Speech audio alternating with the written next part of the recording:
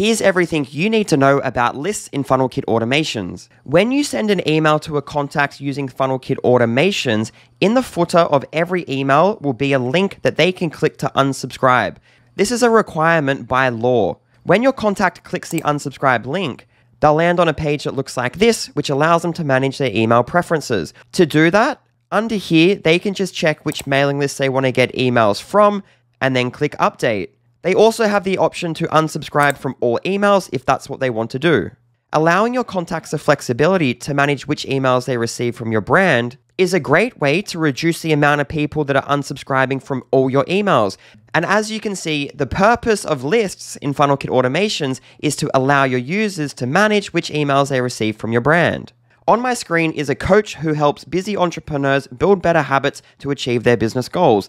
Let's brainstorm some mailing lists that would be appropriate for this business here. The best way to think about lists is that these are the different types of emails or topics that your business sends. So the first type of email that this business could send is a daily email that gives one tip to build better habits.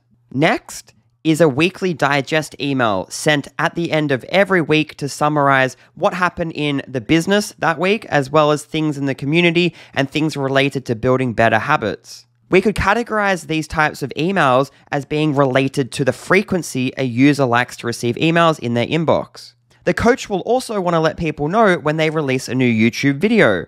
And this type of email is an alert. As somebody that is helping people build better habits, there will be a lot of resources that the coach comes across during their study that they'll want to share with their audience. So a topic that they will discuss within their emails would be habit building and resources. One way the coach might become more personable to her list is to share personal updates about their life. And sharing their personal life would be a topic for emails. Most often, you'll find that the majority of your lists will be made up from the different content topics that you discuss in your emails, because not all your users are interested in all the topics that you talk about. Another thing to consider with lists is that not everything will be a list, because some things will be better suited to audiences.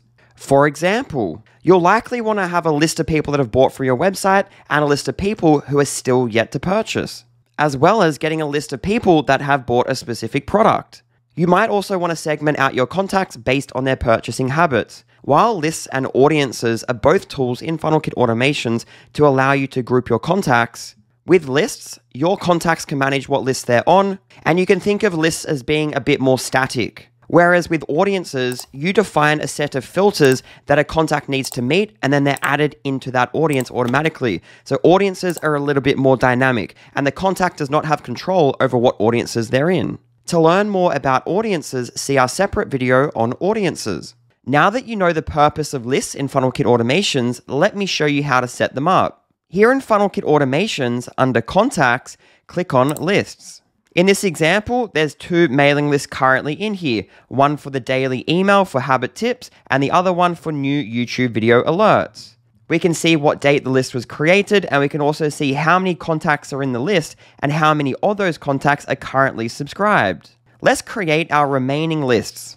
I'll click on Create List, add my weekly digest, I'll add my description, and it's worth noting here that the name of your list and description is what your contacts will see when they're managing their email preferences. Down here, this would be the list name and the list description. And I'll repeat the process for the remaining lists. With all of our lists now created, generally speaking, when a contact subscribes to your mailing list, you'll want to add them to all of your mailing lists, and then they can use the Manage Email Preferences page to remove themselves from lists that they don't want to get emails from. To add our existing subscribers to these new mailing lists, we can use bulk actions. Clicking here, I'll click Create Bulk Action, name our bulk action, click Add. We want to add all contacts in this example, so we're not going to apply any filters. I'll click Next. For the action, we are adding to lists. I'll add all 3 new lists here by entering their names and adding them. And save. Then I'll click Next. I'll review this and click Start. Here we can see that process completed. So if we go back to lists, we can see the stats have updated. And while we're talking stats, let me clarify what subscribed and unsubscribed means and what it means when somebody removes themselves from one of your lists. This is the hierarchy of FunnelKit Automations. So if a contact is subscribed inside of FunnelKit Automations, they're subscribed at the CRM level. A contact does not get subscribed to each mailing list and then unsubscribe themselves on the list level. They're either subscribed or unsubscribed, and that's based on their status inside the CRM. But they can remove themselves and add themselves to your different lists through the Manage Email Preferences page.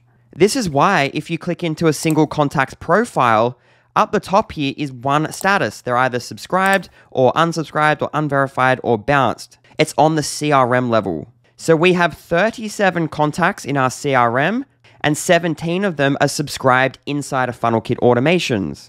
That means 20 users are unsubscribed from our CRM entirely and not receiving any of our emails.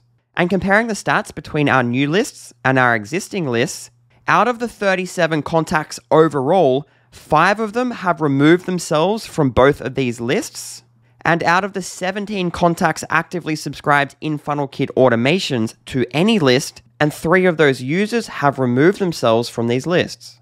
Moving forward, obviously when a contact subscribes to your list, you don't want to go and use bulk actions to add them to your list. You want to use an automation. Let's go ahead and set that up. So down here under FunnelKit Automations, click on Automations, then Create Automation, and start from scratch. Name your automation and click Create. Then select an event and set it to Contact Subscribes and click Done.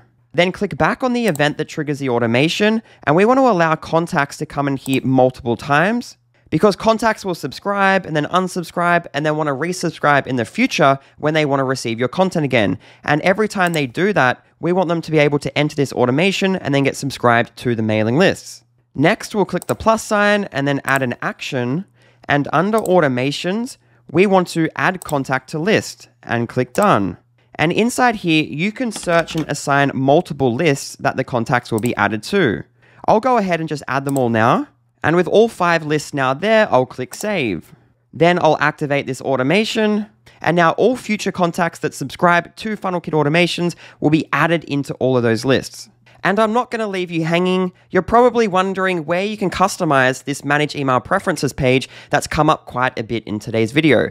Let me show you what you need to know. In your WordPress admin area under FunnelKit Automations, click on Settings, and then click on Subscribe Page. And the first setting here is where you select what page inside of WordPress you want to designate to be the Manage Email Preferences page.